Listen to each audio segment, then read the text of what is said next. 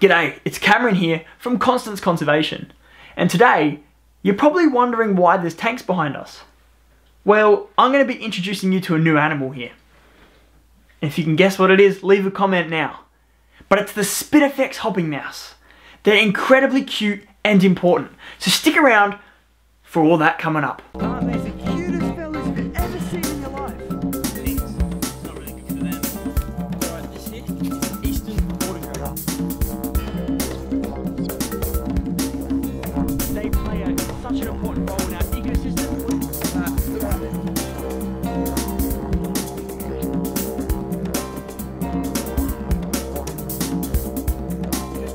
So, the Spinifex hopping mouse. What is it? Where's it from? Why is it important? Well, we're going to answer most of these questions today. Now, these fellas are actually omnivores, so they have a very varied diet. They eat things like seeds, berries, roots and shoots, and even small invertebrates like insects and even small reptiles. So they're not afraid to take on a tough meal. Now, they are perfectly adapted for a desert environment. They can actually survive without drinking water at all. They get all the water, or most of the water they need, from the food they eat.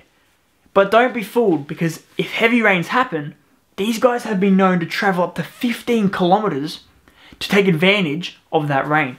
They're opportunistic breeders, which means that when they migrate to those rains, or when resources are abundant, their population will boom. But in times of drought, and when food and water is very scarce, what will happen is their populations become, even in some areas, regionally extinct. But then when those resources come back, their population shoots back up. So they're very, very hardy survivors of Australia.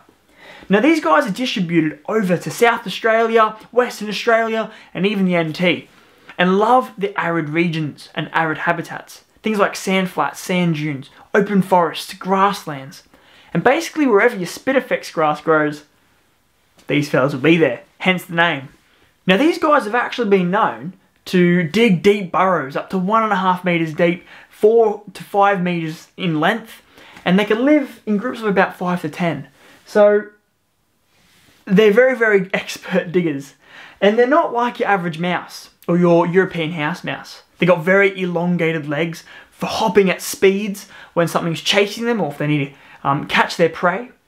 Very feathery tail, so it's not like a normal mouse tail. It's got a very feathery like tail, very kind of distinct to the Australian marsupials, and very big eyes and ears. So they're very, very set differently from the European mouse. So keep that in mind if you're out in arid regions of Australia, if you see these fellas coming around at night. So when dawn or dusk breaks and night happens, that's when these guys come out. They avoid the heat of the day by coming out at night. So they're very, very built for a nocturnal life and a life in the desert. Now these guys have big ears for a number of reasons. The first one is, of course, their hearing.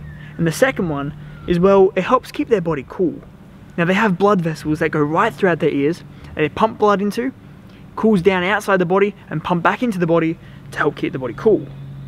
Now, they're actually really important for our environment, and areas without the hopping mouse have actually a different ecosystem altogether. So he's very, very important. As you can see, he's got this nice feathery tail, very distinct from the usual species of European house mouse.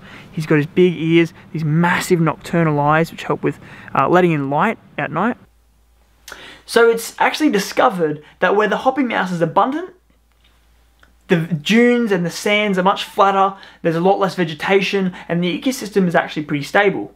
Now, where the hopping mouse is actually removed from the environment due to predation of feral foxes and cats, the dunes and the sand are much higher, erosion is less, and vegetation is quite abundant, which actually changes the structure of the ecosystem, habitats, and the flora and fauna of that area.